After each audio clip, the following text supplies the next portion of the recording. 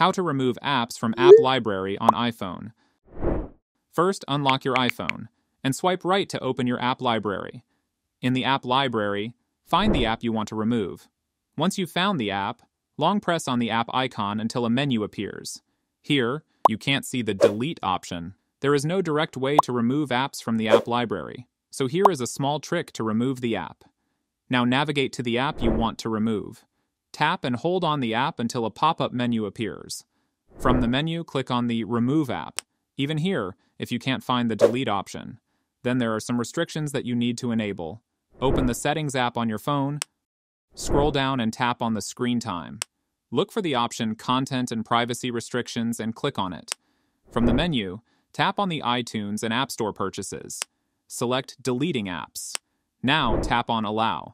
Then you are prompted to enter your screen time passcode. Then head back to your home screen and now tap and hold on any app that you want to delete. Then click on Delete App and then Delete. You can see your app has been deleted, and that's it.